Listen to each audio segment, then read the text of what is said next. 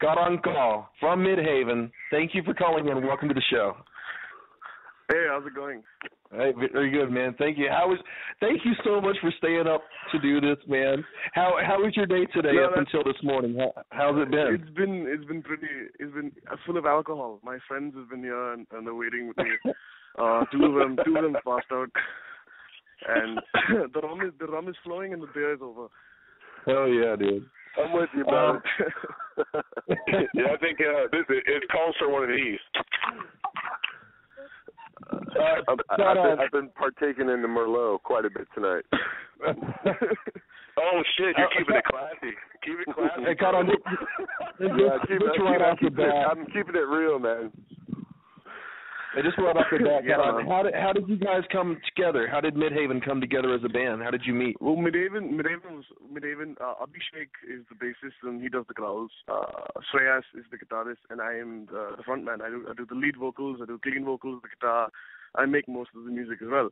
So we met in college. We were actually studying economics and commerce, and we met in college. And all three of us dropped out of college for music at the same time. Wow. And yeah, man. I mean, we were gonna get degrees in commerce and economics, and we were gonna work in a day job, etc. And I came up with the idea of just dropping out of college and doing music full time, and they loved it, and we just made Midhaven. That's how it came to be. How did you come up with the name? The name is derived from an astronomical word. Okay. The term Midheaven is actually what the word is, but we changed it to Midhaven, and it just sort of means that you're comfortable in your own zone where you are in the universe, etc. That's pretty cool, man. Dig that. Yeah, man. I'm sort of into astronomy, so I thought of making a cool name would go well with cool songs, and it just happened to be. It's funny that you all made that decision to take your education, to put it to a halt and start this band, and look what it became now. I want to go ahead and announce, let's go ahead and go into it, your signing by Universal. That is just quite amazing. How did that feel? 6 months. Yeah, we're the only Asian metal band to be signed by Universal Music. 6 months back, they approached us and said, we want to sign you guys, and it was like a dream come true. I didn't really believe it because Universal Music Group from the UK actually owns 75% of the music that's all around the world. So from your Metallica to your Cannibal Corpse, they've got everything. Yeah. So I was just flipping my shit. Yeah, I would have been doing backflips, dude, for sure. Well, tell me now, how did they find you guys? Were they just looking and scouting for Asian metal bands and just found you guys? Not really. I mean, the managing director of Universal, his name of the Asia Pacific Zone, he was in a band called Brahma. It's an Indian metal band that sort of died out in the 90s. And he was looking for the metal band because he realized that Universal UK said that we have no Asian metal bands. So he sent out scouts all over the country. And they were looking at a few bands here and there, and we were 17 at the time when they first saw us. But they came back to us when I turned 19, and then I'm turning 20, and I turned 20, and then etc. But when they first saw us, we had just started the band, and I told them that we're doing competitions, etc. Then they saw another show of ours in a neighboring city called Pune. We went and we headlined this huge festival. And they just saw it and they said, wow, these guys are awesome. And they asked me my age. And at the time, I was 19 years old. So I said, I'm 19. And he said, holy shit, you got to come to the Universal office. And I landed up there. I came in, I don't know, a black T-shirt and cargo pants and boots. And everyone's looking at me like I'm something else. And they gave us a contract. And we went over it and we loved it. That's amazing, man. That is just quite cool. You kept it really metal too, man. Yeah. We spoke during the week, man. I got to say, you're a really cool dude, man. And one thing I had spoke to you about was that I'm really into the Indian culture. Brian knows this. A lot of my friends know this. I'm kind of a geek when it comes to Indian cuisine and films. And what I'm kind of segueing into was that I was lucky enough to witness the IIFA celebration in Tampa just this year. It's the weirdest thing. Go ahead. IFA, yes. I mean, I hear that referenced a lot. They had to. Indian Bollywood has become so big. It's huge in Asia. First of all, I mean India is like the second largest populated country in Asia, and we dominate the music scene and the culture, everything. Everyone loves our culture, loves our food, loves our models in Bollywood, our actresses, etc. So it sort of blew up. And if you saw Slumdog Millionaire, that really wasn't a Bollywood movie, but people started seeing that, and that's not what Indian life is at all. It just sort of gave it to them that we do have actors, we do have talent. And then IFA Awards has been. In fact, my grandfather is an IFA Award winner. But oh wow, he was a director in the 70s, and the idea of Bollywood being going abroad is I mean every movie actually releases in New York and London before it releases in India. So the IFA, I mean it was jam packed in Miami, in Tampa. Where was it? Yeah, it was in Tampa. Yeah, it's the weirdest thing, on how I ended up there. Me and a good friend of mine, we were going to a concert which was called 98 Rock Fest in Tampa. After walking from the car 2 miles to the venue, I realized I didn't have my ticket. I left it in the car. And so me and this chick, we had to walk 2 miles back to the car. And on the way trekking back to the venue, we see all of these people at the Hilton Hotel in Tampa just going crazy. And my friend, Denise is her name, she's a huge Bollywood fan, and she figured out what it was. And so we had to go. And I got to see, you were mentioning, go ahead. Was it under the overpass? An under? No, underneath. No. Okay, I saw something similar. I'm sorry. Go ahead. Oh, okay. It was really cool. But go ahead. But during this thing, we went to it, and you were mentioning like 70s films and stuff like that. And Slumdog Millionaire, one of the coolest people that I got to see come out of those doors was Anil Kapoor live. I mean, I was just blown away. I couldn't believe it. Anil Kapoor, I mean, I've met him. I've met him in real life. Oh, wow. He's quite tiny. I mean, when I first met him. Yes.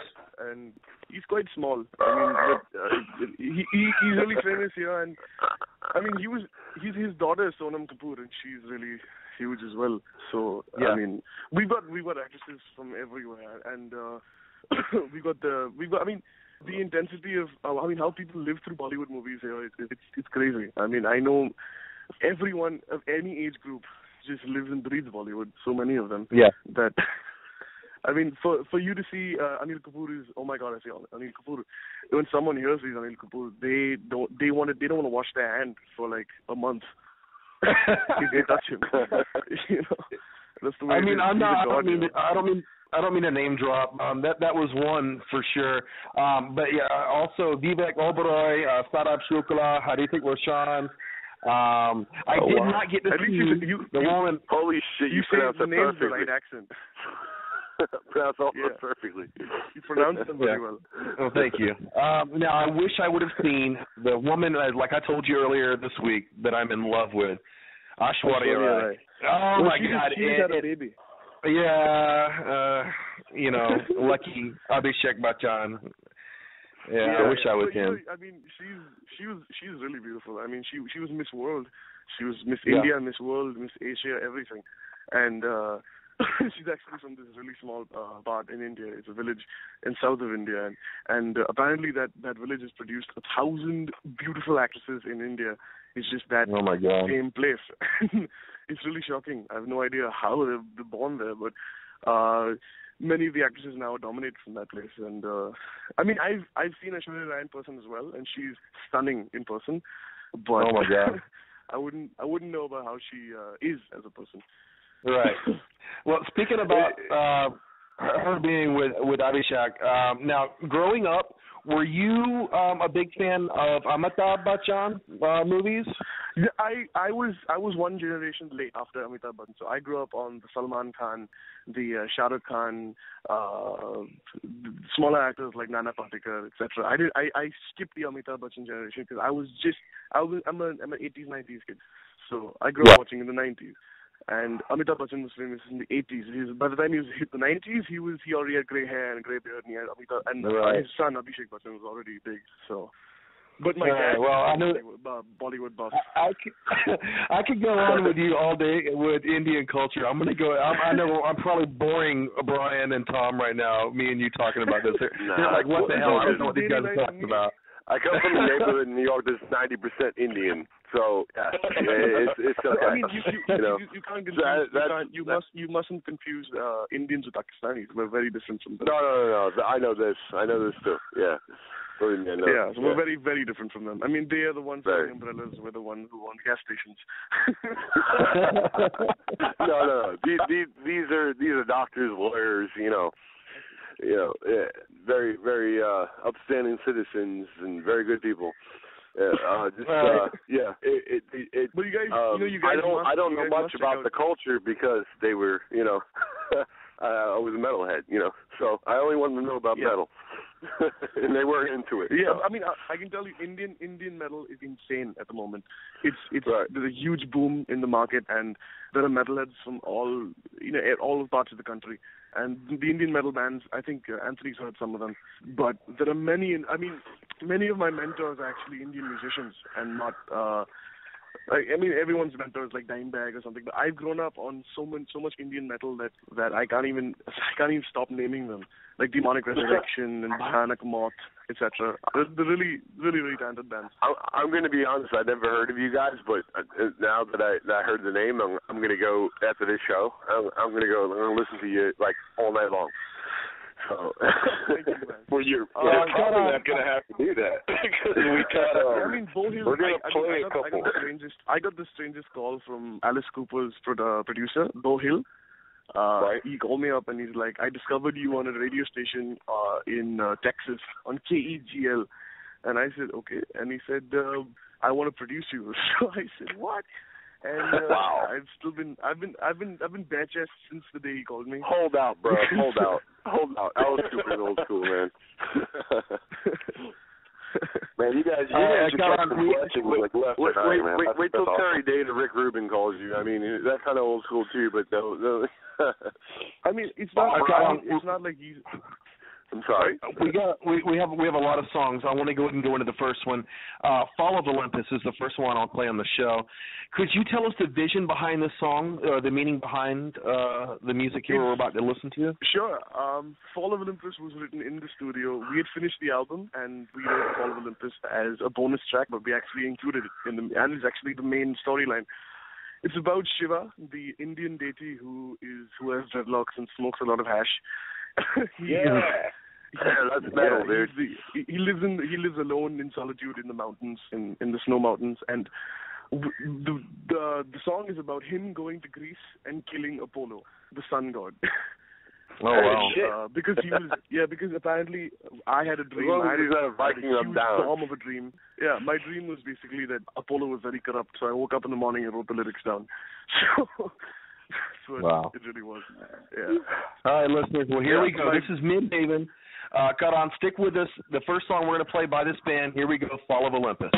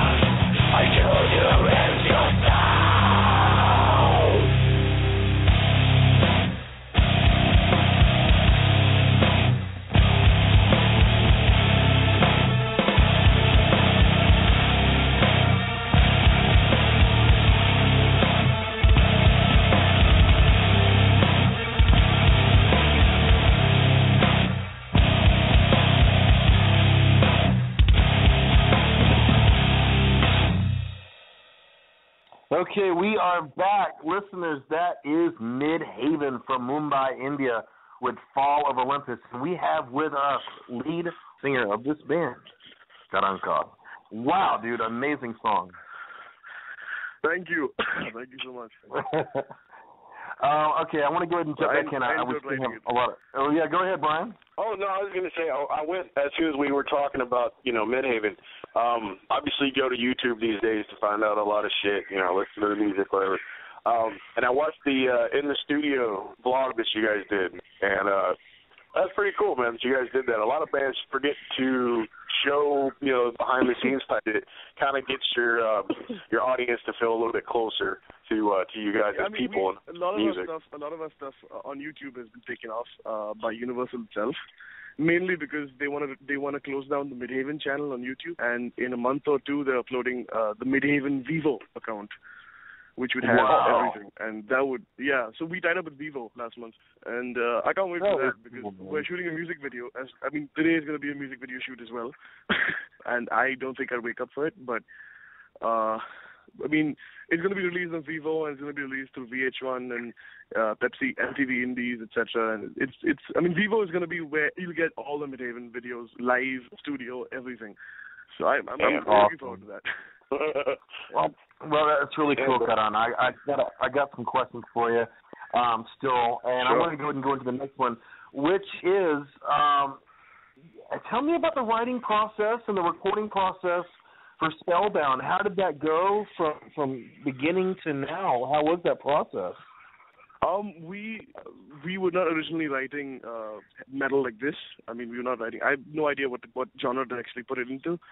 It's sort of sludgy, sort of progressive. It has death growls to shouts to cleans. It's a mixture of everything, and we were really confused on what to do. So, our old friend of ours from a brilliant band called Reverse Polarity, who have actually signed with Universal recently. Wow. The bassist of the band is an old friend of ours, and he's about 30. He's about to get married soon.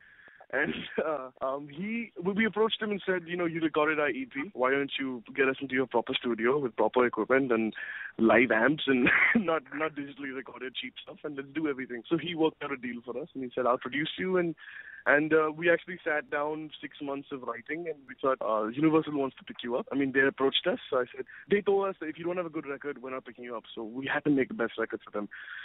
And 6 months of writing every day in the studio, and finally we started recording. There are many elements in bands like Mastodon have influenced us a lot. From Mastodon to Gojira, because I've seen Mastodon live in New York in 2012, and since I watched them in New York with Opeth, I think my balls dropped. I needed something like that. Yeah, so we just came back 2013. The beginning of 2013 was after we did our tour, our India tour. We thought we'd chill out and just write songs. We wrote about 14 to 15 tracks, and we chose 9 as the best. And it was hard work and paid off. That's very cool. I want to ask you. You've been, on stage a while. You've gone through the loops. You're signed to Universal. You're very well renowned now. What's so far been your most memorable experience on stage? What's that one thing that you remember so far in your career? I'd love to leave that. We just finished a small Northeast tour, like a 4-city tour, because we finished the album. We didn't want to release it. The main tour starting in March, because we released the album a bit too late. So the festivals were like, holy fuck, you released it too late. So we said next year around we're going to go for a full world thing. But we did a Northeast tour, which is around Nepal, and it was just spectacular. We've played shows all over the country. We've done everything, but this one show particularly, it's a small city called Guwahati in Assam, and there are many metal bands there.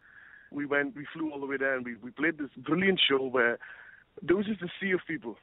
I could just see a sea of people, and I've never experienced that in great depth.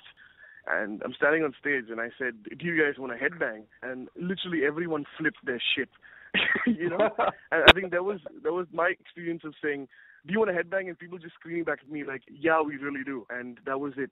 That's when I felt the zenith of where Midhaven could go. That is amazing. It was just one entire mosh party, I would say. That's cool. Shit, all right, we'll cut on Florida next time. Sorry? Speaking of that, do you have any U.S. Even ideas thrown out there by Universal that you might come to the U.S.? I mean, we've spoken to Bo Hill about a small tour, as he has a little record label and a booking agency. But it's too expensive for us to come just for a one-off gig or even like a week of touring, because it's very expensive. For us, especially, because Universal will give you the funds to go there, but they need something back, you know. So, right. Unless we get we're looking at France for March, and that looks reasonable, because I have few friends in France who can help us out here and there. But America, I'm not too sure about that.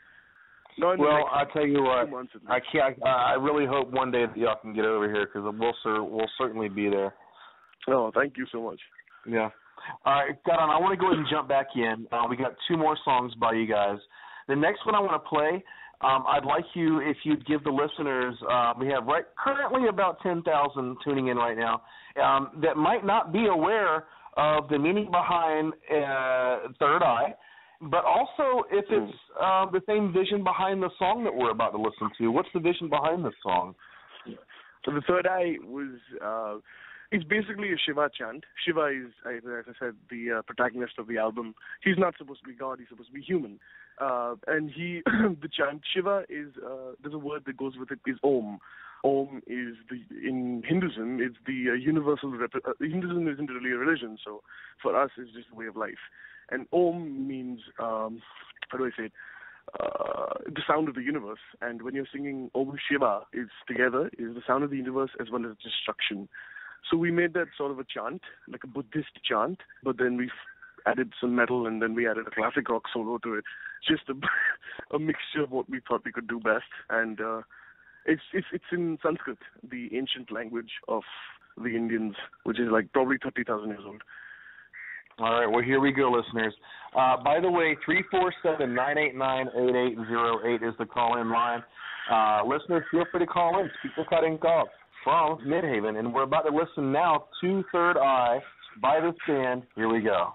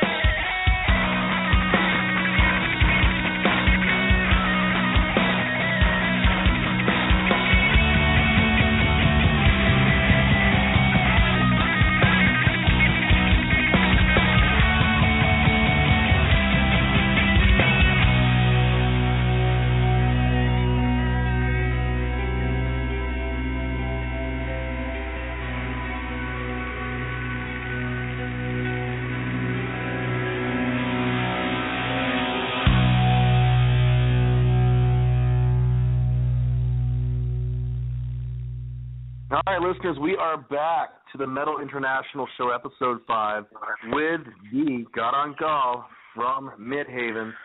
Wow, dude, amazing song. I love it. It's so chill and metal. That works, man. That really works. Love that song. Thank you, man. Yeah.